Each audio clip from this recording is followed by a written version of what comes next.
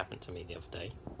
I broke my ankle in 3 places, and for the last few weeks I've had this cast at work, a couple of different casts on, whilst the ankle is healing.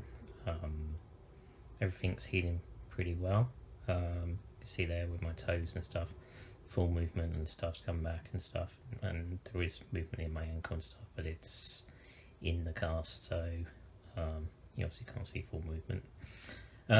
What that has meant is that I've been sort of stuck at home for the last few weeks, and sort of progressively getting bored and having to elevate my foot all the time just to help the healing process.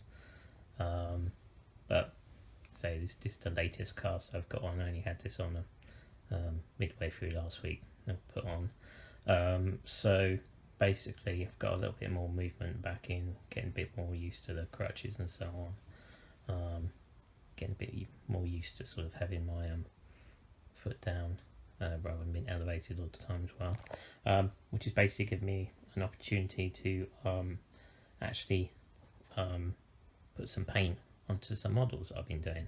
So I'm going to stop the video here, and then I'm going to show you sort of progress of what I've been doing recently. Alright, see you later guys. Also of note is, since the last time I did a video, I have totally rearranged my sort of study room as well, and did redone flooring, put some timber flooring down and so on, and sort of rearranged the room. Relocated my display cabinet into this room, and sort of tidied up the books and bits and pieces around the place. You can see some sort of dark imperial models on the sides and stuff there as well. So I've been moving around to those, doing those, sort of tidying up. So I thought I'll give you a quick rundown of the room first. Also got yeah, so sort of tidied up the desk a bit. You can see the crutches. I move a bit nearer. I'm just on a chair at the moment, so it's easier to move around. So basically, sort of workstation area. I haven't got any paints and stuff set up on this area yet. It's on the other box. But basically that's my my bit box, or bit boxes, for the bits and pieces and stuff on those, and then we've got the mat and stuff on there kicking around. So, and that's all the Nurgle stuff off the Dark Imperial stuff as well. So I'm hoping to put some paint on those and stuff reasonably soon. Turn around quickly. You can see some of the Primaris Marines from Dark Imperial as well, and I've also managed to get hold of a Redemptor Dreadnought as well. So pretty good and pretty damn big. So that's pretty cool. And up there's some more Primaris Marines up there with a special edition Primaris Captain as well, and this guy here. So it's pretty cool. Yeah, so there's quite a lot of models there, a lot of grey models. So hopefully I'll be able to put on some paint on those reasonably soon. So essentially this is a Deathwatch update video, and I think I've shown you these guys before.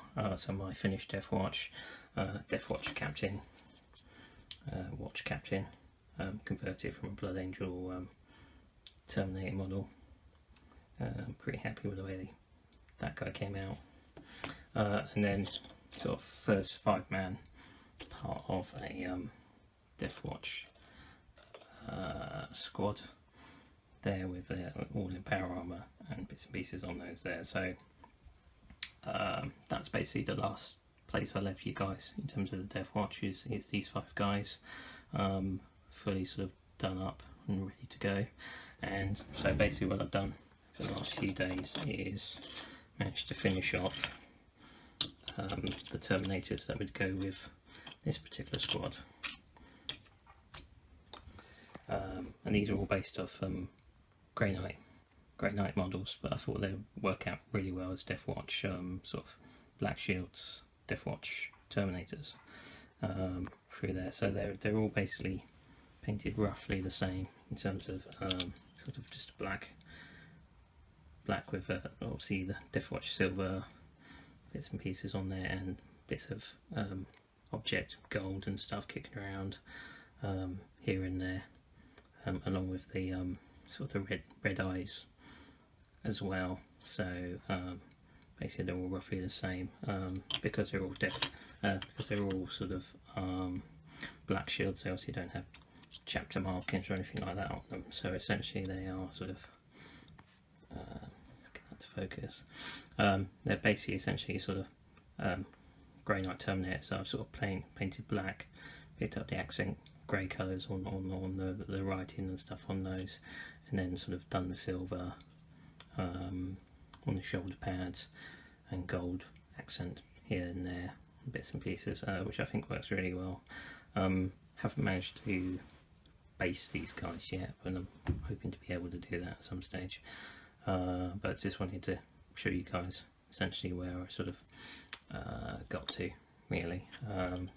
This is sort of the Terminator sergeant, but you don't really have a sergeant if you combine him with a 10-man squad. So he's basically just a normal trooper, but if I wanted to, I could always separate it out into a Terminator squad.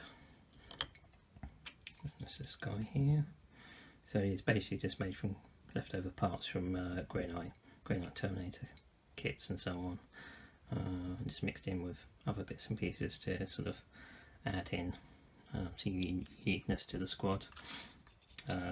Bits and pieces like using heavy flamers, your heavy weapon, rather than the Grey Knight sort of psychic weapons and so on. Yeah, so basically that's where we stand at the moment, really. Sort of that's my first 10-man Deathwatch team that I put together with the watch captain, and I'm hoping to get a little bit further with some more Deathwatch as well before I start moving on to other bits and pieces. So hope you enjoyed that. Hopefully there'll be a few more videos coming up reasonably soon. So please like and comment, and if you enjoy these videos, please consider subscribing as well. Thanks a lot.